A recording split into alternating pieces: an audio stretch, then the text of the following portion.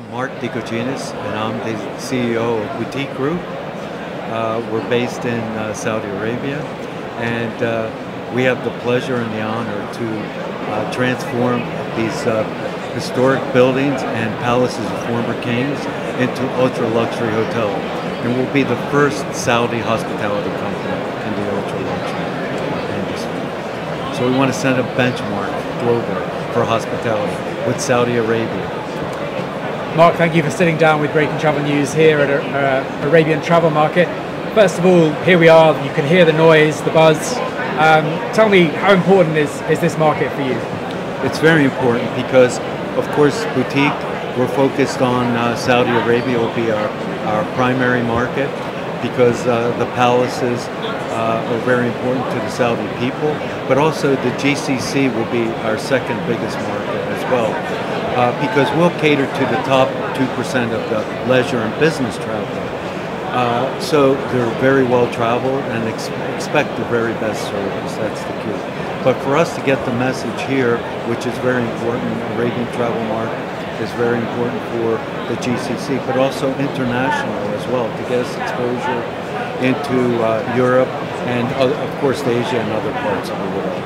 So this is a great platform for us to get our message.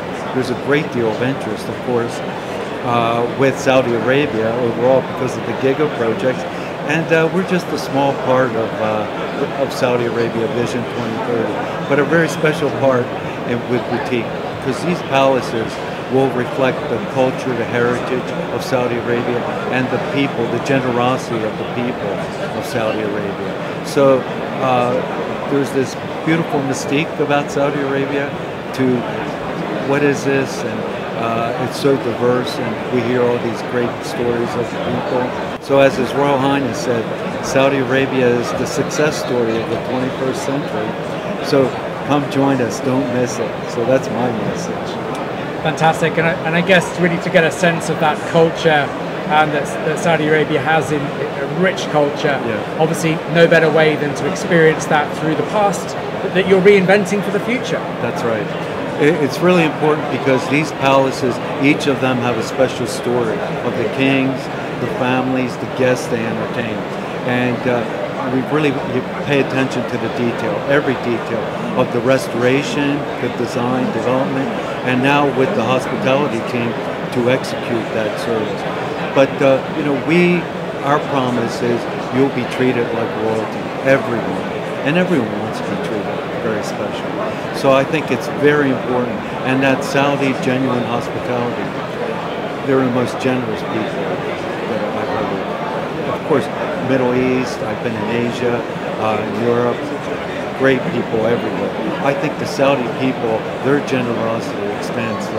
It's just amazing how, especially with strangers, as well.